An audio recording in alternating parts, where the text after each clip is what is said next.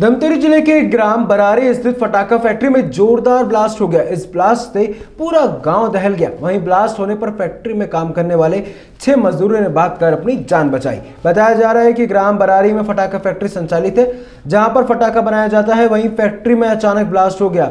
गनीमत रही कि जिस गोदाम में ब्लास्ट हुआ वहां पर कोई मजदूर काम नहीं कर रहा था, नहीं तो एक बड़ा हादसा हो सकता था। घटना की जानकारी मिलते ही रुद्री पुलिस और एसडीएम धमतरी मौके पर पहुंची, जिसके बाद दमकल विभाग को इसकी सूचना दी गई।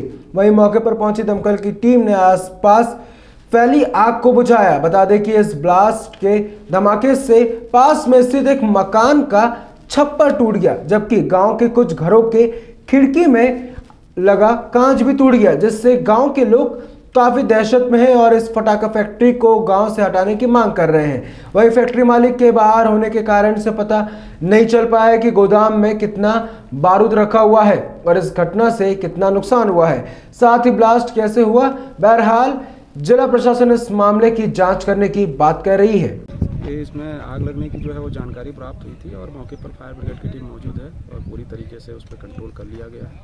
किसी प्रकार से कोई जन क्षति इसमें नहीं। ये विश्लेषण करने के बाद ही पता चल पाएगा।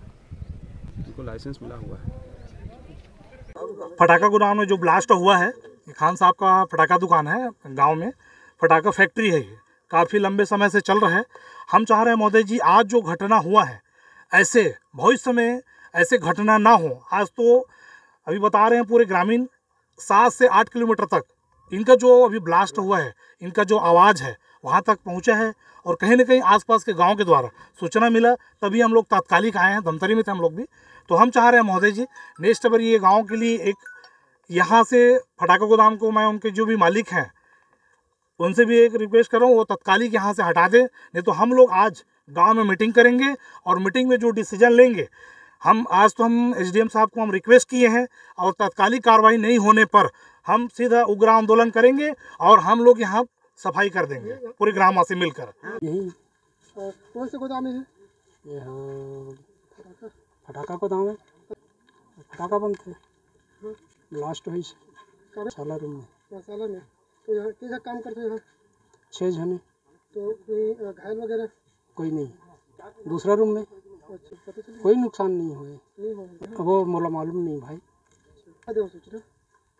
सेठ ला मालिक ला। धड़ाम से आवाज़ आया सर, एकदम हमारा पूरा घर हिल गया। बड़ा बड़ा पत्थर हमारे क्या किचन में आके गिरे हैं। किस चीज़ की फैक्ट्री है? ये फटाका बनाने का गोदाम है ये। घर में हमारा क्या कहते हैं पूरा ये छानी टूट गया है, पूरा सीट। काम करने वाले सब भाग गए थे उधर।